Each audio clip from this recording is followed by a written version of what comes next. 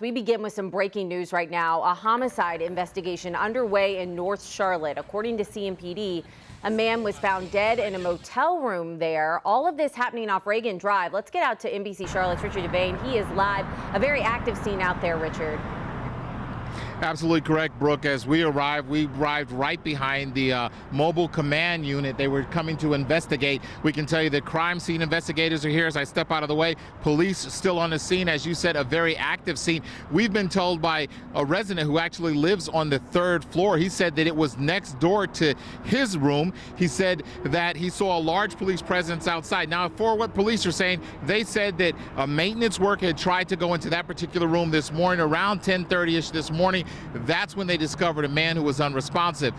Shortly thereafter, police were called, came to the scene, said that man was dead. And by describing the room, they say that this definitely wasn't a natural cause of death.